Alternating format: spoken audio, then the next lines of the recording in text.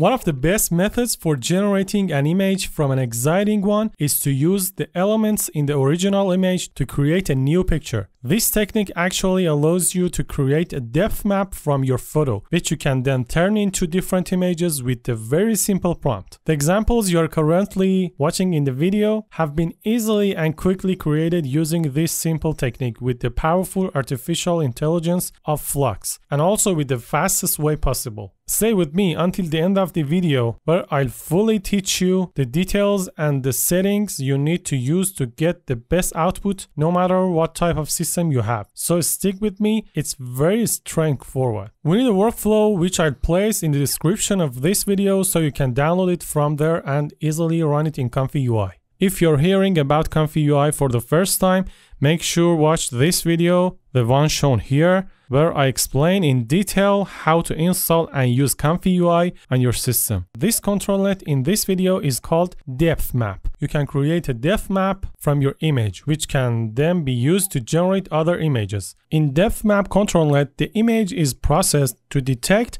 how close or far objects are from the camera. Objects closer to the camera appear in lighter colors, like white or light gray on the depth map, while objects that are further away appear in darker colors, like dark gray or black. In simpler terms, close objects to the camera will appear cleaner and more prominent in the final image because the model understands that these parts should stand out more. Farther objects are less noticeable and appear more in the background, as they are shown in darker shades on the depth map and are interpreted by the model as background details. So, Depth Map controlnet helps make the final image look more three-dimensional, where closer things look sharper and things further away look softer or with fewer details. But can controlnet utilize edge detection to outline the boundaries and shapes within an image?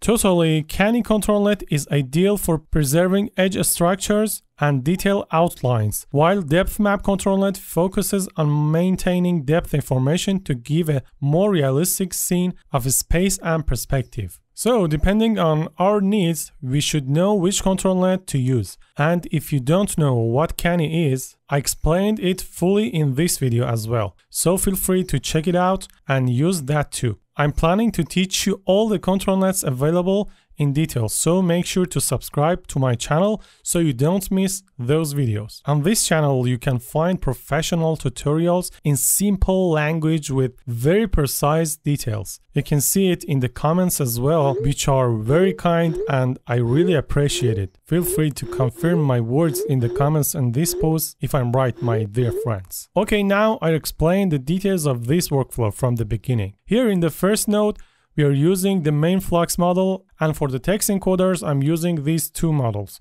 All the details on how to download FluxDev, install it on your system, and use it in 8-step mode to achieve very high speed and very high quality covered in this video, so I won't explain it all here. You can see the full explanation in that video, and I strongly recommend watching it, especially if you want to generate images quickly and efficiently. To achieve fast generation, you absolutely need to install the 8-step version of Flux on your system, as we don't have time to explain everything here. The workflow section you're seeing is fully covered in that video, where you will learn how to set up this part, so I won't go over it again.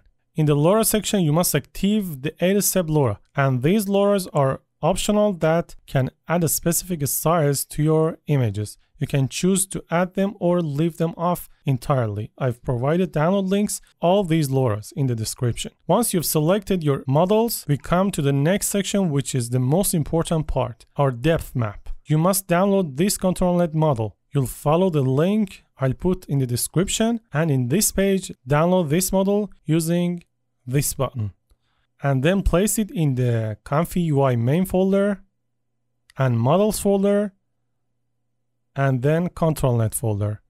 After that, when you open ComfyUi, simply click the refresh button once for the model to load. Then you can select it here. In this node, set the option to depth, and for this preprocessor, just search for depth. It will show you a few preprocessors. I recommend this specific preprocessor as I've tested the others. This is the best preprocessor in this list. Others either have lower accuracy, give errors, or are not compatible with this model. So make sure to choose this Depth Anything version 2 preprocessor. Now in this section, you just need to load your image, any image you like, by dragging and dropping it here. Based on the resolution of your image, you can select a resolution here.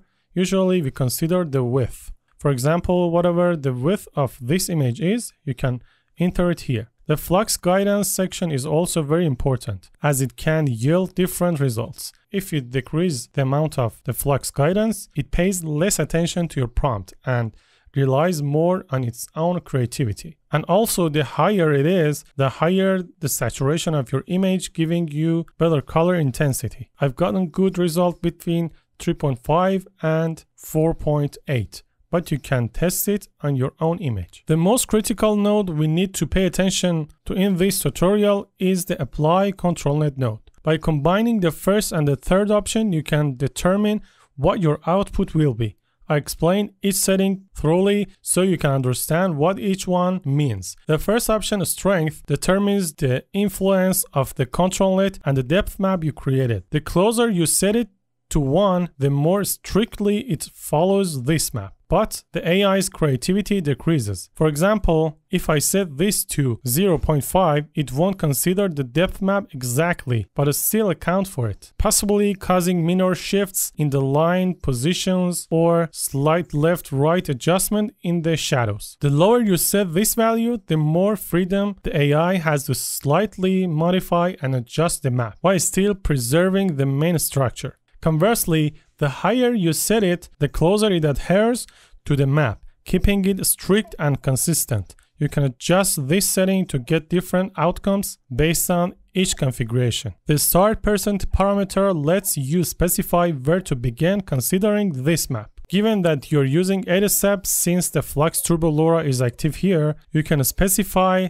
from which step to consider this effect as a percentage. For example, if you set it to 0.1, it will start applying ControlNet from 10% of the steps, meaning it progresses through the initial 10% before engaging ControlNet. However, we typically set the start at 0 so that it starts working with our map right from the beginning. The end% setting determines when to stop considering this map. Essentially, when it stops using the map's guidance. For instance, if we set this to 0.5, that means 50%, it means that after 4 steps, ControlNet will stop using the map, allowing the AI to engage its own creativity. This way, for the first 4 steps, the image is structured based on the map.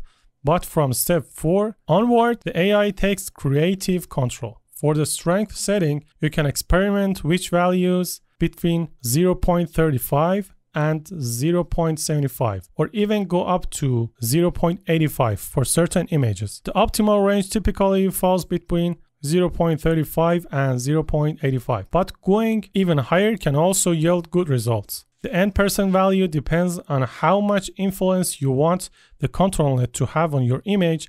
The higher it is, the longer ControlNet's impact on your image. This determines the ControlNet's strength and how many steps it applies. Here you can specify the image size as well, although it doesn't have to match exactly with your original image. But just be aware that other sizes might cause cropping, resulting in parts of the image being cut off. As for the sampler, I use Euler, but you can select any sampler you prefer, and you can also set random noise to randomize. And after completing all the settings, go to the prompt section where you can give any prompt you like to Flux. For instance, I have the main prompt for this image, and I might tell ChatGPT to modify it, like changing Apple to planet Earth.